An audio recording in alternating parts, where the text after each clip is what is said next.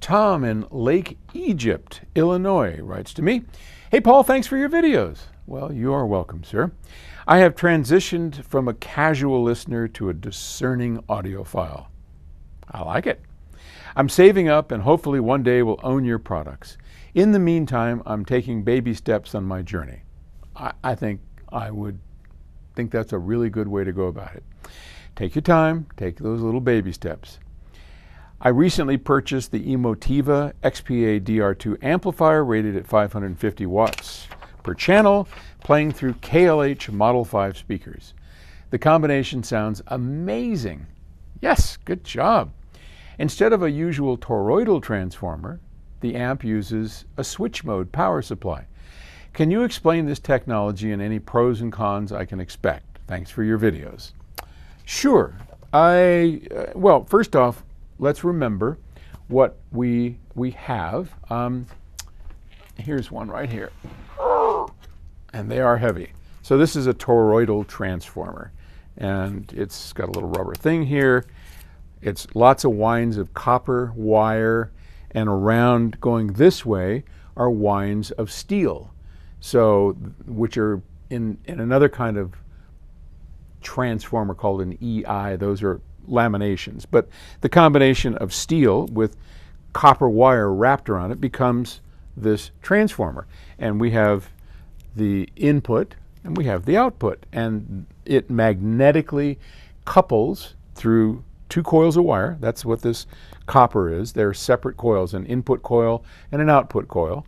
And they magnetically couple and pass the electricity from the wall over to your equipment. And in so doing, we can say, well, I have 110 volts in and I want 50 volts out, or I want 30 volts out. And then it's just the ratio of turns of these copper wires that determine that. Okay, that's a toroidal transformer, which is just a type of power transformer. And it keeps us safe. It keeps us from being directly connected into the wall.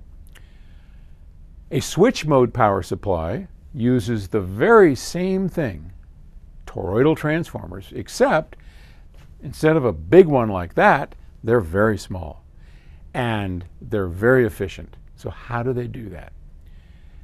Well, they switch the 60 cycles or the 50 cycles, depending on where you live. As we remember, the sine waves going up and down 50 or 60 times a second out of the wall, right? So they have a circuit on front that chops up this thing. It's boom, boom, boom, boom. It just takes little snips of that rising and falling waveform, chops it up into a very high frequency, usually 100,000 times a second, right?